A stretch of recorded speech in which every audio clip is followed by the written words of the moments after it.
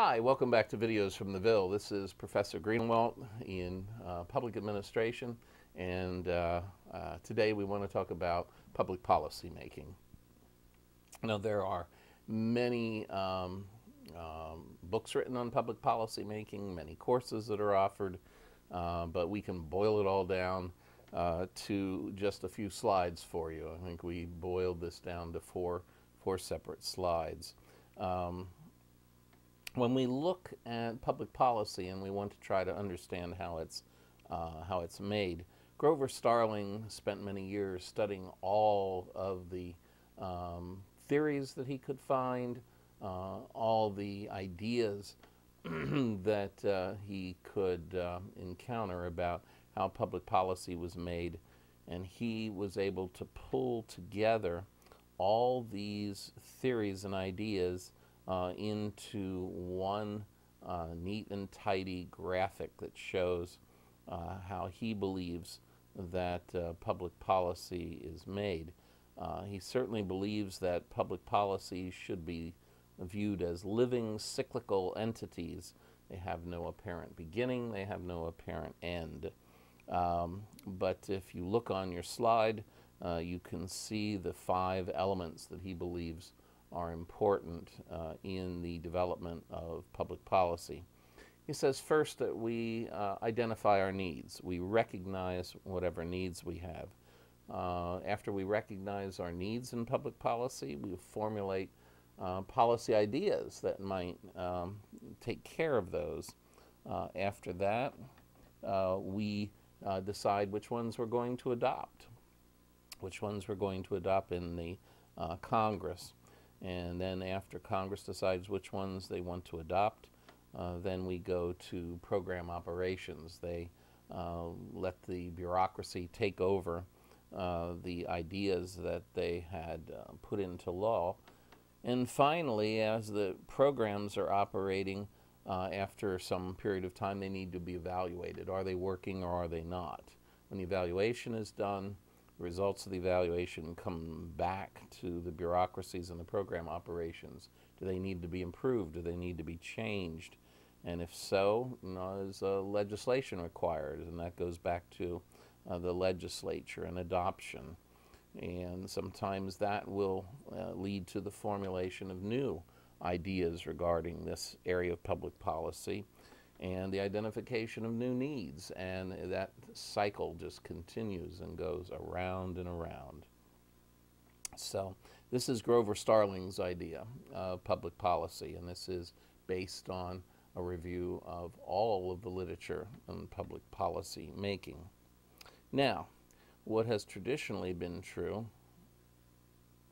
about public policy making is that there's been one model that has stood out over the years. We don't know who the father is, we don't know who the mother is, we don't know what year it was developed. I remember encountering it in 4th grade as I grew up as an explanation why public policy is developed the way it is. And this is called the Iron Triangle concept. The Iron Triangle concept says that all public policy is made through an interaction between Congress, between bureaucrats in the government organizations, and lobbyists in the general public. And it's this interaction between congressmen, between bureaucrats and lobbyists that end up creating, molding, generating public policy the way that we have it. So that's one of the most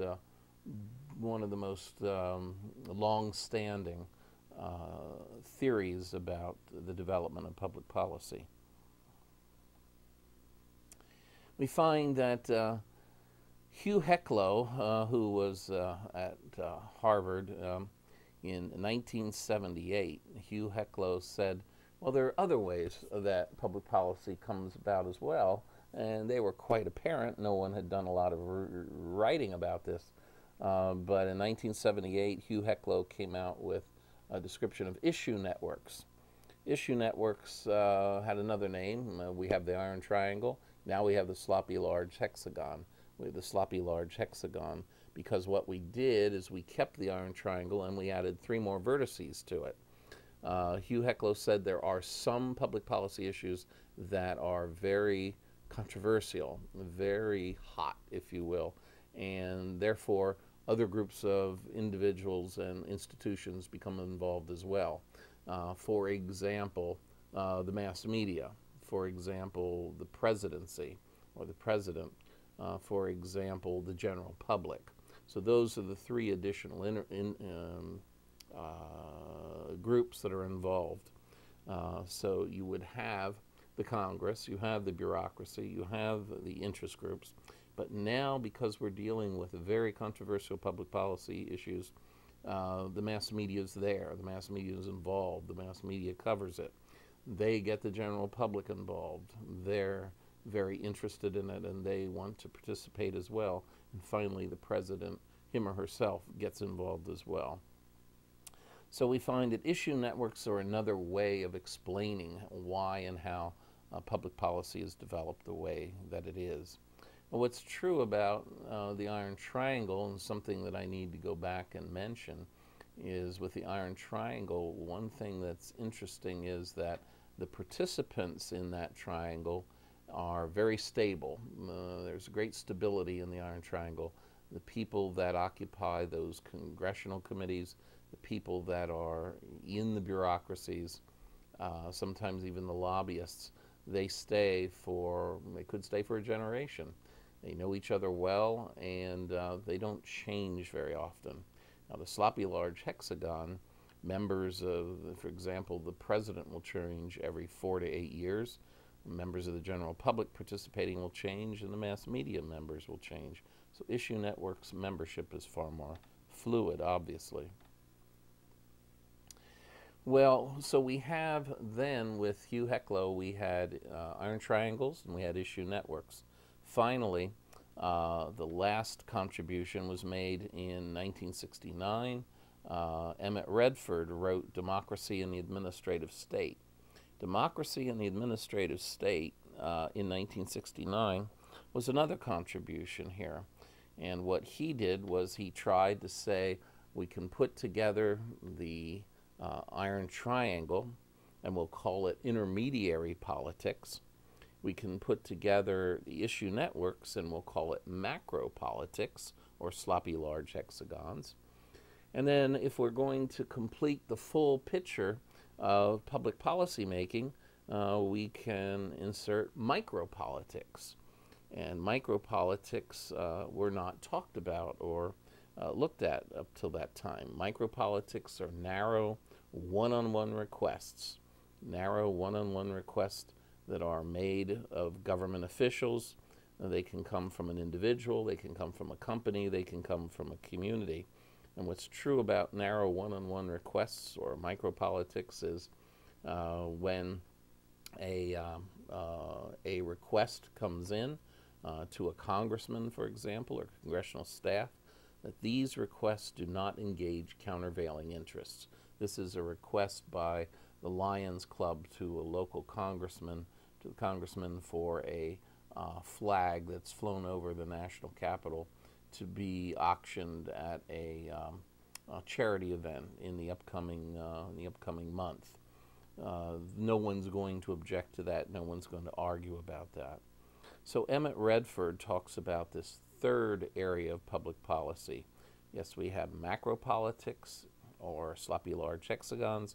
We have intermediary politics, or iron triangles. Now we have micropolitics, or narrow one-on-one requests, that we shouldn't let those out in the big picture of looking at public policy making.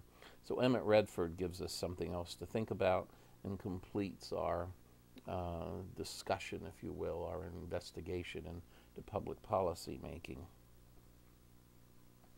So those are the 3 basic models to consider when looking at public policy making.